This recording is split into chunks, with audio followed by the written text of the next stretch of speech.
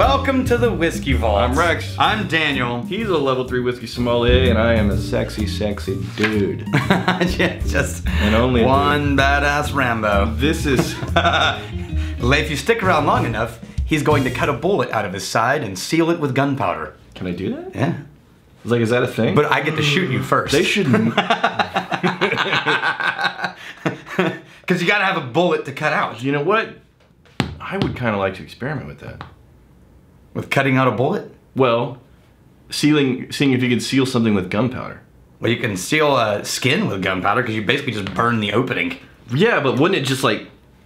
I know it burns, but it also kind of explodes a bit. No, how would that burning actually explode? Cauterize the skin? No, gunpowder doesn't explode. It just catches on fire fast with a hot flame. Okay. It's only explosive when trapped in a... Yeah. All right. And the explosion itself pushes So I shouldn't cut my hand open. I'd make a really mercenary is what we're learning. Yeah, you really have to. This is from Kurt Miller, one of our whiskey sommeliers. Kurt Miller. Wasn't it? It was one you got to ramp up. Kurt Miller, you magnificent bastard. Look what he did for you, Kurt. Look what he did. I labeled you. A name and everything. He's learning. Okay, so this is a rye that... Straight rye. Every time I say, I don't know if I really like rye, there's at least 3 people that are like, have you tried Dad's Head? Okay. And I'm like, wait, slow down on that. And then in a totally other situation, I'll be like, oh, I'm not really sure about rye. And then on Facebook, 2 people, have you tried Dad's Head? So it says straight rye. Remind me, there's the straight bourbon that has some qualifications. What is straight? Same thing. Okay, it's exactly the same thing. That means it's at least 2 years old. Okay. And here they're bottled on 2013, barreled on 2013, bottled on 4/24/2017. So this is 4 years old, which means they don't need an age statement. Okay. This is vibrant, man. This is lively. Actually, it's not really 4 years spicy.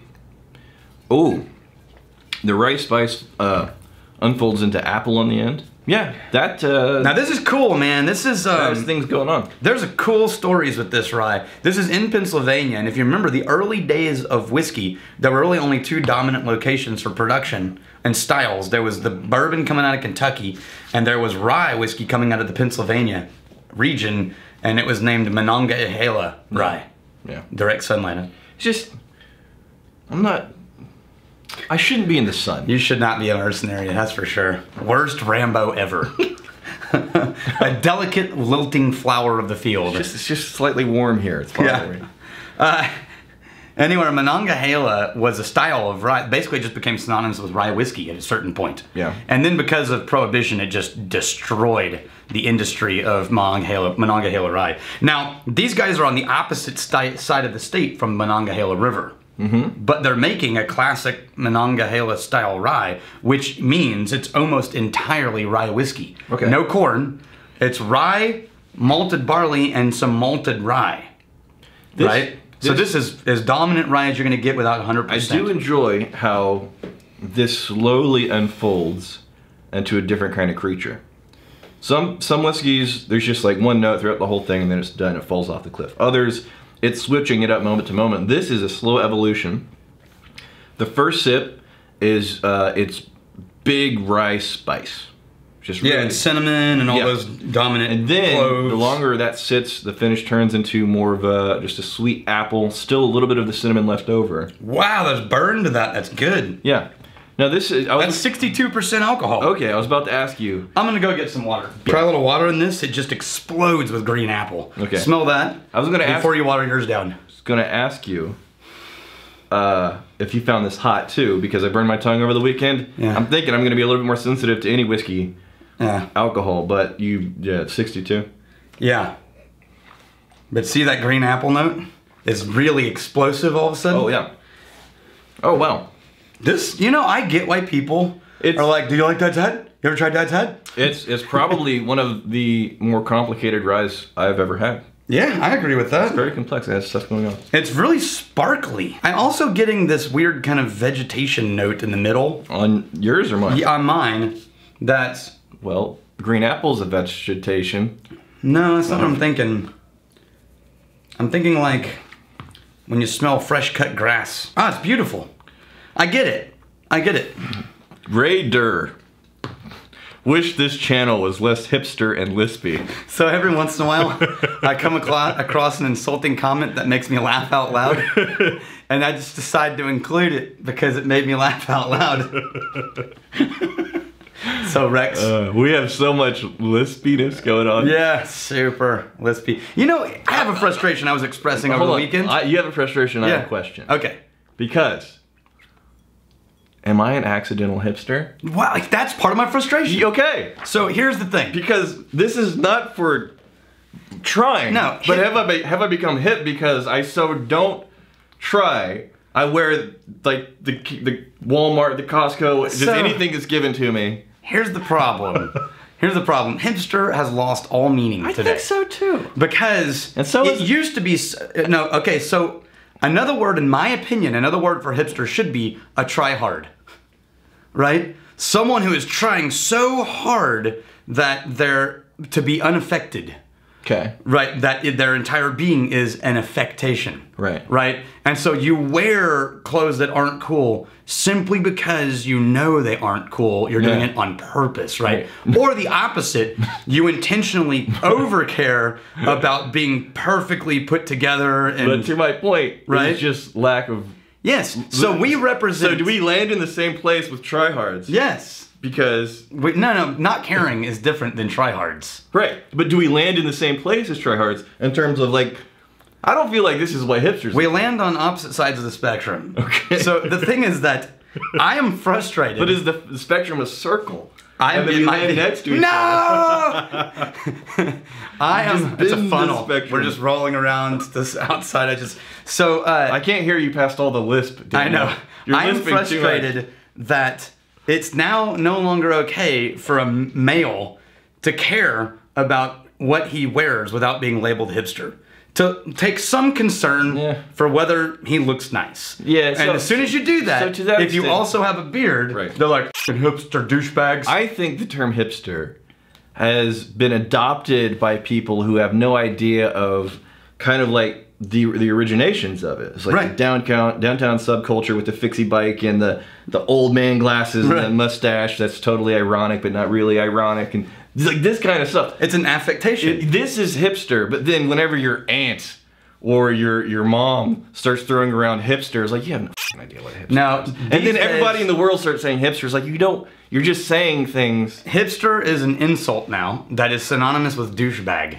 And they use hipster in place of douchebag when they don't actually mean hipster. So we're douchebags. So wish this channel was less douchey and lispy. Yeah. Me too. Yeah. Ray Durr. This is a Rex Day comment section. Ray Durr. Is it? Yeah. Rock the Builder says, I apologize if this is a super lame question, but why is Rex referred to as the mooch? So I realized it's been a while. No, it's been a while. He tried to Google the answer, by the way. Google, why is Rex a mooch? Google, who's Rex? What the hell is a Rex? So it's been a while since people understood why I got called the Somm and you got called the mooch. Right. Now, I got called the Somm because I'm a whiskey sommelier. He got called the mooch because he showed up one day to drink free whiskey and I never left. That's basically it. But then my Whiskey Spirit Eagle, the one that, granted me my powers. Yeah, how ungrateful were you? You just punched him. There's an incident. There was an incident. Monty Hibden, don't get me wrong, I love you, Daniel, but Rex is just great. These are the comments we need. This is that for you. You want to get on the comments? You want to get read on the show? That's what you want to do. So I would say I had a good weekend too. Yeah. You know what I did last night that was kind of fun? Was it artisanal? Actually, it might have been, but a very different kind. Yeah. Just like our opposite ends of the spectrum of hipster, your hipster is give zero f***s, right. And my hipster is, no, I want to try a little bit. Just give all the Yeah. So my Sunday afternoon was, you know what, we want to go out to eat before the boys are done, go back to school, right? Mm-hmm. Last Sunday before school starts again, and my wife's a teacher, so she's back in. But you don't want to go on a Sunday at lunch because you're going to wait for an hour wherever you go. I like it a little bit better with just a touch of water. Yeah, me too. Me too. Add a little water. Yeah. You don't want to go on lunch on Sunday, and you don't want to go on dinner on Sunday. Both of those are just, you're guaranteed to wait. So we thought, well, let's go at like 2:30, and then we'll do a long lunch, and it'll make for lunch and dinner. And then I realized, wait a minute, you know what we could do to make it really last, is we could do a progressive meal. So we did a different course at 4 different restaurants. Okay. So we went one place for appetizers. Sounds horrible. It was great. No. We went one place for appetizers, and we sat at the bar every time with the boys, so you don't have to wait. I explained this to you. You know, this whiskey does deserve us to be talking about it more. No, I talked about it a ton. Okay, fine. I explained this to you last week because I've achieved this situation. I'm not sure how long it can last, but consistently, people know, time, tremendous amount of time, yes, we can totally go get lunch, but I'm there to eat, hang out while we're eating, and as soon as I'm done eating, I'm standing up and I'm walking out of the restaurant. You're missing out on the journey, my friend. No, I agree with you on a weekday lunch. I was telling, this is like I agree with 5 lunches out of the 7 in a week. Yes, and I totally agree with that. No. This is not that. You're talking about a weekend thing? Yes. Just sit on your ass at home. No. People bring you food, Daniel. No. This is a glorious time. Not in my home. Look, there's services. They will bring No, that's true. I use that like 4 nights a week. Yeah. No, so we did appetizers at North by Northwest, and then we needed salad and soup selection. So we went to a kick-ass restaurant called Vinaigrette on South Congress, and we ran into Jeremy and Chris. Oh. Yeah. So we hung out there for a couple of drinks, and then we went to Poke, a poke restaurant. If you haven't had poke, it's awesome. It'd be funny if they served not poke. Not poke, yeah. And then we went to dessert, and we went to ice cream. Okay. And it was a nice little journey. Sure. You've never done a progressive meal? Sounds where you just kind of cruise around town and all you do is eat? Dude, just give me, like, we're gonna hang out, we can talk about stuff. You are so lazy. It's gonna be great. But as soon as you are I'm so done with lazy, the food, you won't even put effort into good things. well, I just have so many, we'll end on a high note. I just have so many good things in my life, I have to discriminate between which good things I'm going to be spending my time and energy on. Alright, here's to fighting, stealing, and drinking. If you fight, may you fight for a friend. If you steal, may you steal a lover's heart. If you drink, may you drink with us.